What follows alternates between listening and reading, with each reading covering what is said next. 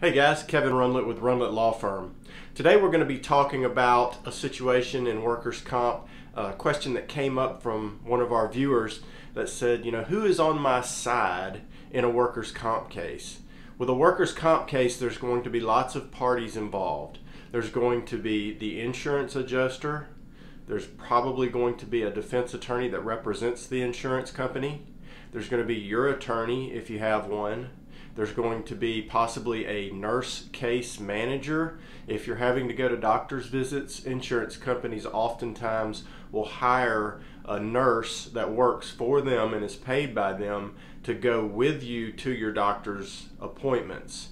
So the question is, who can I trust and who's on our side? Well, first of all, your attorney that represents you is bound to be your advocate and on your side. If you sense anything but that, you should question what's going on, potentially get another attorney. And that includes the attorney's staff. Our staff includes, if you're one of our clients, then and you have a workers' comp case, then you'll have a litigation attorney who's there to file documents and argue motions and help guide you through the process. You also have a separate client advocate who is also helping guide you through the process, set up doctor's appointments, make sure your questions are answered, make sure your temporary benefits checks are coming. You'll also be assigned a document attorney responsible for drafting the documents that have to be drafted and filed in a workers' comp case. So that's your team. That's who's on your side. Now there's some that, depending on who it is that are involved in the case, might be on your side when they're supposed to be on your side, but maybe they're not really. I'm referring to, first of all, let's talk about doctors. Your doctor should be on your side, and most doctors are good, and most doctors will give an honest opinion, but there are some who the insurance companies like for you to go to because they know that doctor's going to give an opinion that's more likely in their favor. If you ever sense that your doctor's not on your side, if he doesn't listen to what you say, if he doesn't take what you say to mind, if he doesn't address the issues, then you need to question that.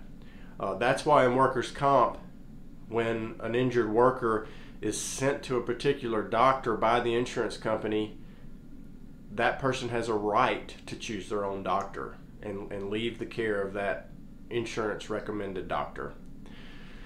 Next, let's talk about nurse case managers. I mentioned that earlier. Most of the time, we do not believe that it's in our client's best interest to have a nurse case manager travel with them to their doctor's visits, to talk with their doctor openly. It's just an invasion of our client's personal rights. And you have to keep in mind that nurse case manager is paid by the insurance company.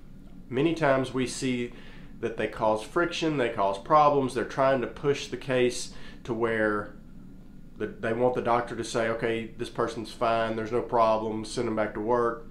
And that may not be true. Now there are a few good nurse case managers, and there's a time and a place to allow their involvement, but we, as a general rule, do not allow nurse case managers to have any involvement, and it's our client's right to tell them they can't come to these doctor's visits. That's a personal thing. You need to have confidence that you can speak openly with your doctor, not worry about someone else who's not your family member, who actually has an adverse interest. It's your right to make sure they're not there at these doctor's visits. So most of the time we will take care of talking to the nurse case manager, saying, hey, it's our policy not to allow this to happen, and it stops immediately. Who else? Well, you've got physical therapists that you may have to go to. Same situation with them. They should be on your side. If you sense that they're not, then question it.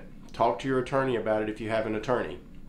So that is pretty much what you have as far as who you can trust, who you should question, who's on your team, who's on your side. So I hope this helps. If you like these videos, hit that subscribe button.